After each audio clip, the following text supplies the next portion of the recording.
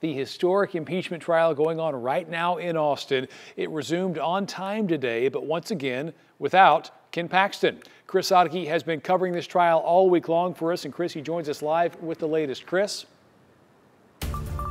Mark, Ken Paxton is again a no-show today at the Senate chamber, not around to hear the testimony of his former employees. Today, we're hearing from one such employee who says that Paxton gave his jobs to serve donor Nate Paul rather than serve the people of the state of Texas. After beginning his testimony yesterday, Ryan Bangert continued this morning. Currently, they are in a break. They took a short break for his testimony. He'll be back on the stand in just a few minutes. He told senators about a meeting Paxton arranged for him to have lunch with Nate Paul. Bangert said it felt like he was being summoned to help in Paul's legal matters and help him where he could, even though it was a case Bangert felt the AG office should not have been involved. Bangert testified he was exceptionally concerned and there was a break of trust as Paxton continued to aid Paul instead of the people who he was elected to serve.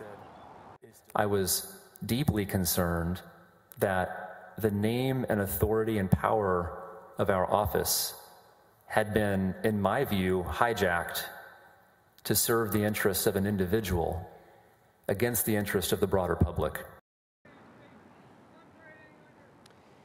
And right now, I mentioned we are in that break. Now, we expect at some point today we will get to the cross-examination of Bangert, the defense's turn to question him. We saw with the first witness that the defense is trying to paint these former employees as trying to stage a coup, that they had ulterior motives to getting Paxton out of office. That is why during direct examination, the House of Board Manager is asking direct questions to the witnesses, and Bangert said that they were trying to protect Paxton from his dealings with Paul, that they did not feel Paul was a good figure to be involved with, but they say that those pleas fell on deaf ears.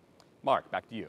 The developments continue. Thank you for the update, Chris. Right now, our investigative reporter, Tanya Eiserer, live streaming on our app, WFAA Plus, which you can find on Apple TV, Roku, and Amazon Fire TV, as she is joined by legal and political experts throughout this trial, gavel to gavel, giving us insight and analysis of all the testimony. If you happen to be on the go, we're streaming on our website at WFAA.com/Paxton and via our YouTube channel as well.